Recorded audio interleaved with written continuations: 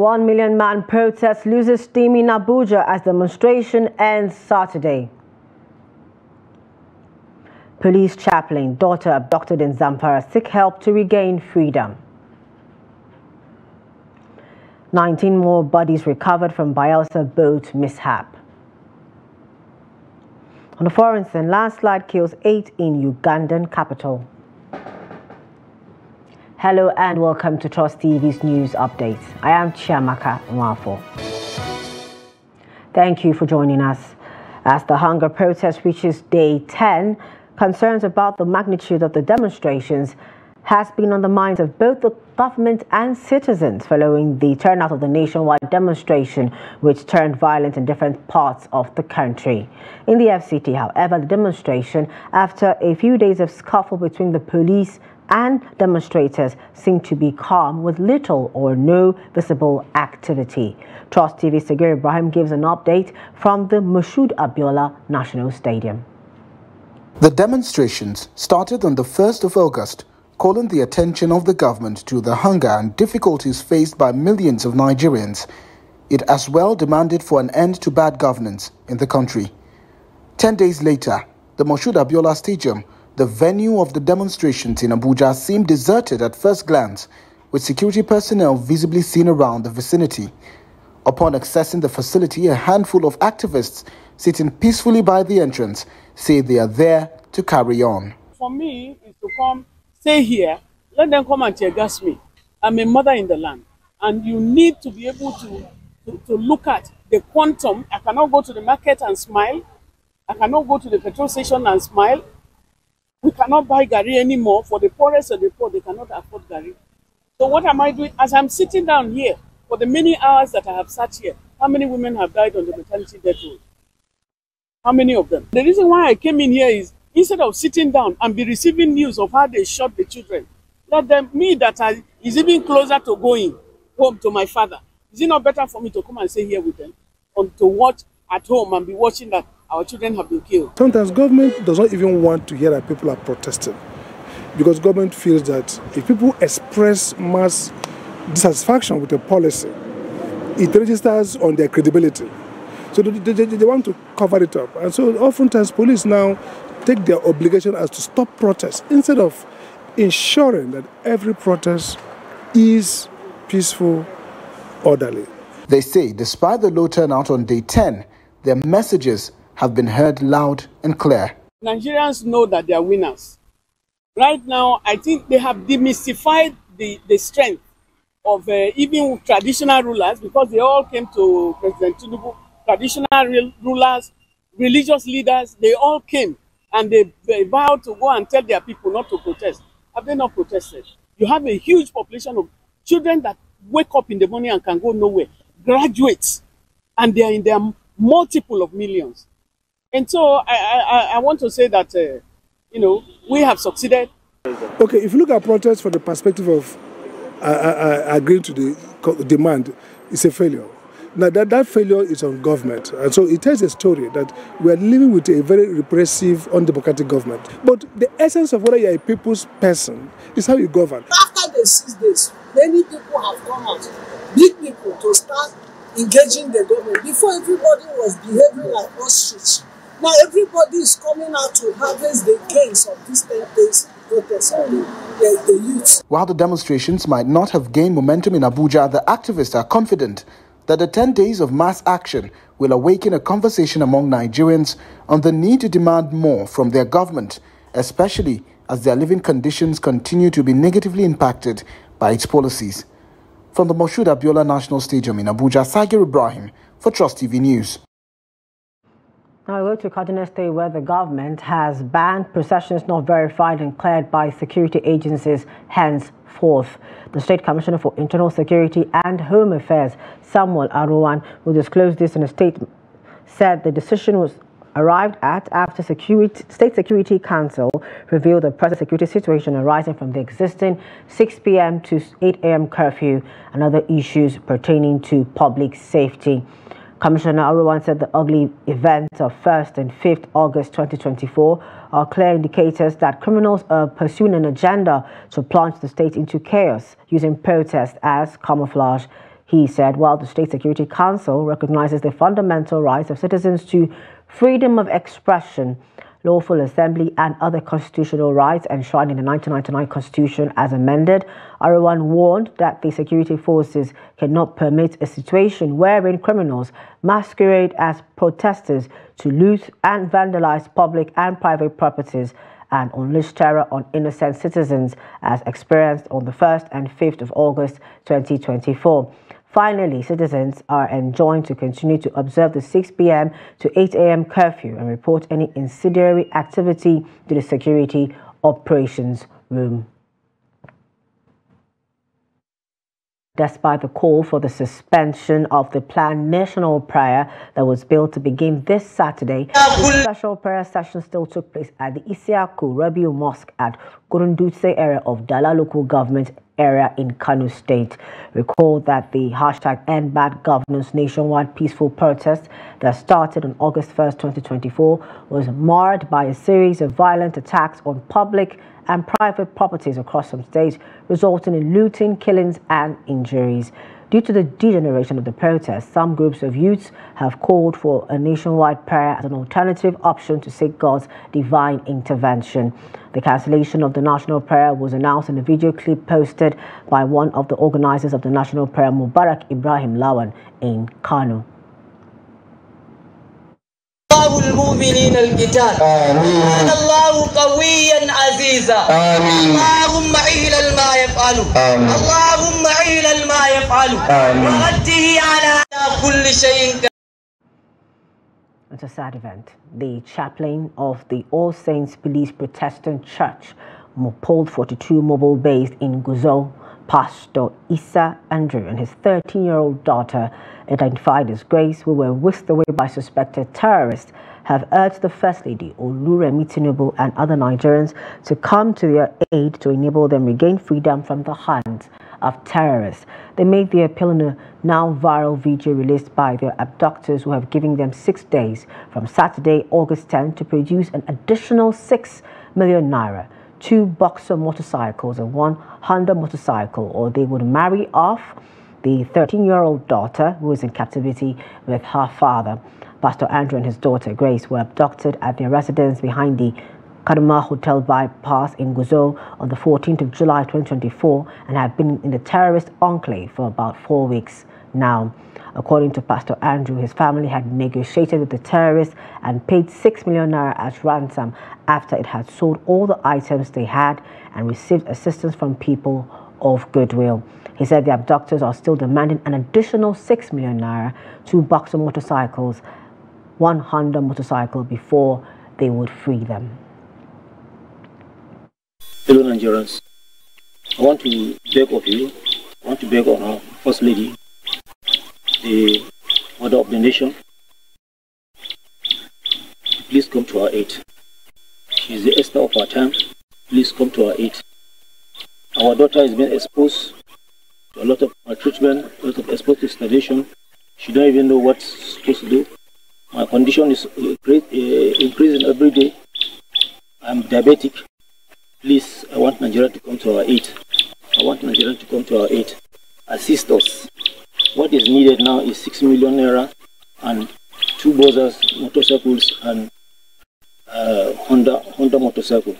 Please come to our aid. Assist us. They have given us from now to Thursday next week. Otherwise, we are going to be executed. My daughter is going to be sent on marriage. She's just 13 years, SS1.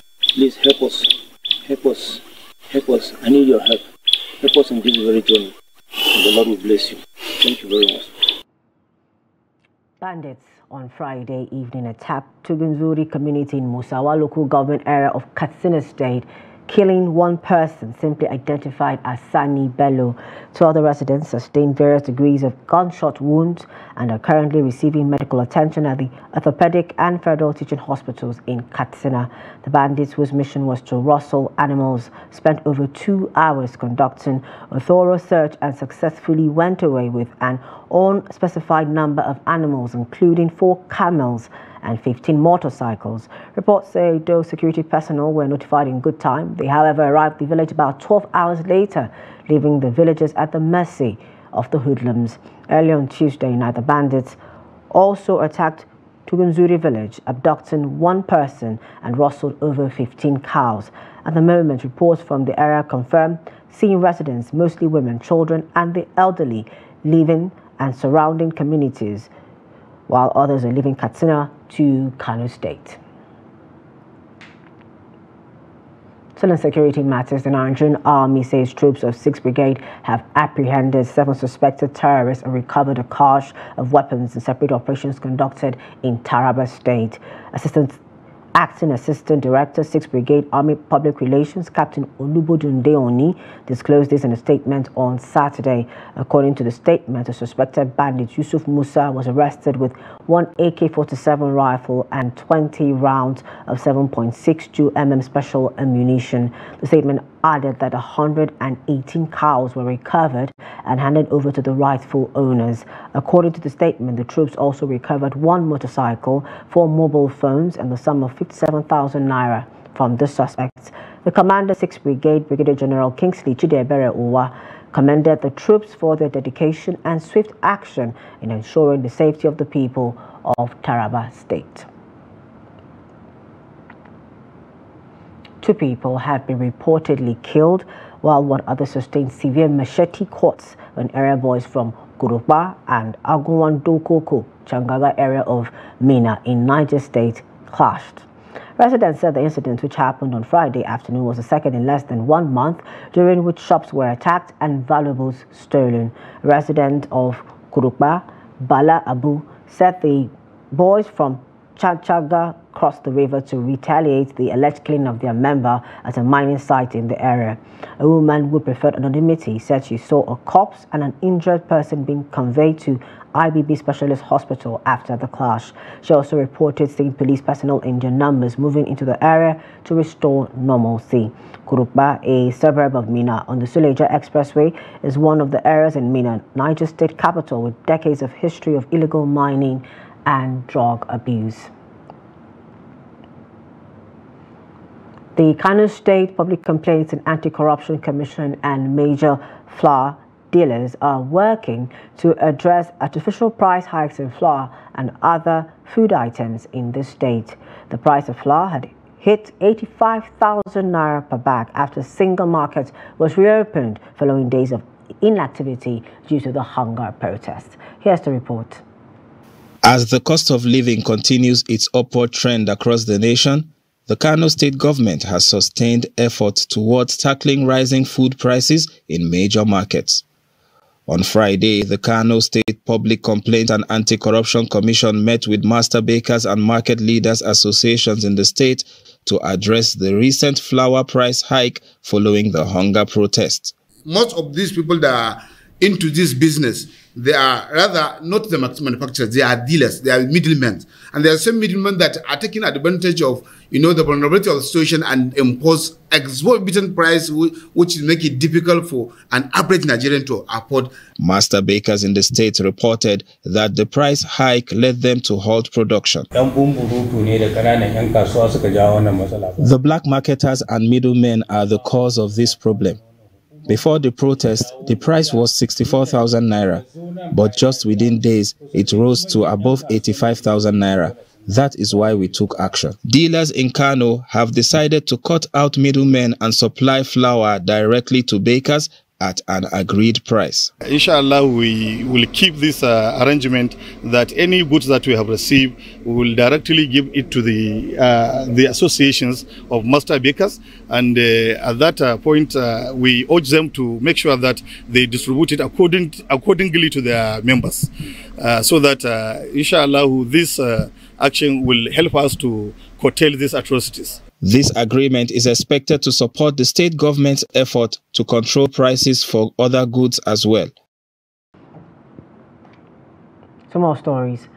Concerned citizens of Yola, the Adamawa state capital, on Saturday gathered at the Nepa Central Mosque Eid praying ground to offer special prayers for rain. The region has experienced a 25-day dry spell, leaving crops planted for the rainy season on the brink of destruction. Farmers in the state are worried about the impact of the drought on their crops, particularly maize and rice, which are withering due to the lack of rainfall. The situation prompted the chief imam of Zamfara Central Mosque, Salihu Usman Suleiman, to lead a 2-rakat prayer, urging the congregation to repent and pray for divine intervention. In his sermon, Suleiman emphasized the importance of supporting leaders and constituted authorities with prayers rather than criticizing them. He also cautioned against failing to give arms to the needy, banditry and kidnapping, citing this as reasons for famine and drought. The acting district head of Jimeta, Muhammadu Chubadu, expressed gratitude to the attendees and directed that the prayers be continued daily until the rains return. Over in Jigawa, no fewer than 1,700 farmlands have been submerged, with over 500 houses after heavy rains caused floods in Buji local government area of the state. The flood, which mostly affected Gansa and Gwadayi areas on Friday, 9th August 2024, led to the displacement of at least 1,200 people. Ali Rabiu completes the report. The district head of Gansa, Sabo Bello, said the heavy rains which led to the floods lasted for about 3 days, adding that over 1,000 farmland have been submerged and houses destroyed, while displaced persons are now taking shelter in less affected neighborhood and communities. We have reported, to SEMA, we have reported and through SEMA to NEMA, and we have also reported to the honorable, member representing, our constituency, Buji local government, and also reported, to the Ministry of Environment. Other affected farmers and residents spoke on the extent of the damage caused by the flood and appealed for intervention from relevant stakeholders to cushion the effects on them. I lost my 3 farms and all the fertilizers we received on loan from the governor because I used them in the farms. Our prayer is for Allah to come to our rescue. We have been experiencing floods, and as usual, the floods have come again, and we lost a lot, including farmhouses that we depend on for our daily survival. May Allah come to our aid. Personally, I lost only 1 farm and the fence of my house, but my father's 2 rooms collapsed. As a result of this flood, houses have been destroyed, including farmlands. My house was not affected, but my farms were. After what happened to us, we can only trust Allah for help, because we are in a very difficult situation. Right now, my husband is struggling to see how we can pack from this house, because we are too many to manage in this place. Our fear again is that if by evening water enters the house, we will be forced to leave this place to somewhere else. There was heavy rains 2 days ago, which flooded my house. Our sewage is blocked, while all the sockaway pits have been flooded with water. Right now, we can't wash our clothes, cook, and carry out other house chores. We only get drinking water from the rain. Before now, we have been affected by floods as water almost swept our homes. And now, we are still experiencing it again. We need help. In its response, the Executive Secretary, Jigawa State Emergency Management Agency, JSEMA, Dr. Haruna Mairiga, who represented Governor Malam Umar Namadi, said the government will ensure prompt evacuation of affected residents to a highland area and provide relief materials to help alleviate the suffering of victims. The flood that took part of the town. So we have to inform His Excellency that this is what is happening, and quickly send his emissaries to condole with the people that were affected by the incident. It is normal. When such things happen, it is we that are supposed to fall. But no wonder, there is no any problem from wherever we receive the message. are here. We want to see for ourselves. A regional officer of the National Emergency Management Agency, NEMA, Abdulhadi Tuko, said the agency has visited the scene of the flood to assess the level of damages and report to the head office for necessary support. As now, so the quick response to see if there is any IDPs, so if there is any displaced person, so we have to locate them at the safer ground, and then the state, local government, and the federal so will assist them. Because before the NEMA intervenes, so we have to see what local government did and what the state government do. Then we NEMA, then we intervene. In the aftermath of the flood, some houses collapsed with many others submerged, while residents are swimming through flood waters to safer places or to access their homes. We move down south to Bayelsa State, where it was a sorrowful moment for relatives as the corpses of 19 victims of Wednesday's morning boat mishap in southern Ijo local government area of the state were brought to Yenagoa. Recall that the tragic accident occurred when a wooden boat carrying over 62 passengers and crew members from Ezde-21 community to Yenagoa suddenly exploded and caught fire. Trust TV's Friday Memory Peter tells us more.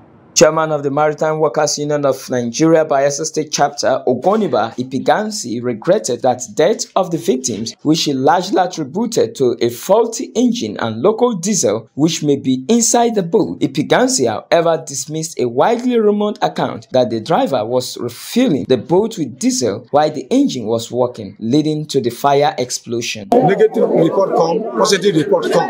But the report that what happened is that the engine got knocked and caught fire. What they will say that I can do is that when these boats are coming from that rural area, sometimes this diesel you normally get is all this local diesel, which contaminates fuel, kerosene, diesel, all. So immediately something of knock, fire is a little scratch, it causes fire. A survivor, Tamara Miembi John, narrated their ordeal from the scene of the incident, while a relative, Emmanuel Osilu, expressed sadness over the loss of his siblings and friends who died in the course of the accident. When I wake up, I saw fire at the backside. So when I stand up, I run to the inside. I stand, what will I do? Did I jump inside the water? I said no. So when I went inside back, people are always already jumped out, going down from the boat. So when I go inside to go and carry my phone, I only hold my bag with my jacket because the place was so dark and smoke over everywhere. So when I come out, I run to the front side.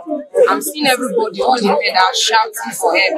No way to help them. So my spirit was not so weak because of the way they are shouting. Then I fall into the water. No way for me to swim because I don't already breathe the way they shout. According to the story from the reliable source, they have done 2 markets. On Wednesday, they are heading to another market that is a 2 Kenny. So their diesel short. They wanted to refuel diesel, and the engine was still on. So when they were pouring diesel, some part of the diesel poured to the engine. That is how fire escalated. On his part, the chairman Southern Ijo local government area target, Segibo, who described the incident as unfortunate, berated the lack of adherence to safety measures, which he believed contributed to the devastating incident. How can you load people if you don't have fire? Maybe the fire would have started like a light thing, and instead of using the normal civilized way of it, maybe some people they will pouring water. I want to do that you're giving it a conflagration, more will come. And imagine when the weather is not clear. You are like, if you look at the list, out of this, I'm very sure you do not even know how to swim. 16 of the 20 casualties were brought back to the Yenagoa, where their bodies were deposited at the mortuary of the Federal Medical Center. Meanwhile, 33 others survived the accident. From Yenagoa, Friday, Ebimobowe Peter, reporting for Trust TV News. A landslide at a landfall in Uganda's capital, Kampala, has killed 8 people, the city's authorities said on Saturday. The incident happened late Friday after heavy rainfall when sections of the landfill collapsed, covering some nearby houses, Ugandan media reported. Kampala's capital city authorities said government and Red Cross personnel were searching the site and had rescued 14 people. The landfill, known as Kitezi has served as Kampala's sole garbage dump for decades and had turned into a big hill. Residents have long complained of hazardous waste from the site polluting the environment and posing a danger to people. Footage from NTV Uganda television showed people walking on a section of the landfill that had crushed parts of a house, while pictures from UBC Uganda showed an excavator attempting to dig up garbage. Parts of Uganda have been experiencing heavy rains in recent weeks, causing flooding and landslides, though no fatalities had previously been reported. And finally in sports, Tamira Tola of Ethiopia on Saturday won the men's marathon title at the 2024 Paris Games in Olympic record time of 2 hours, 6 minutes, 26 seconds. The race was held in brutal heat and humidity over a course of hugely demanding hills. Tola, who was called into the Ethiopian team as a late replacement, won ahead of Belgium's Bashir Abdi, who earned the silver medal in 2 hours, 6 minutes and 47 seconds. And that's it for news updates at this hour. For more of our news, programs and documentaries, follow us on all our social media platforms and on our YouTube live stream. I am Chiamaka Mwafo. Thank you so much for joining us.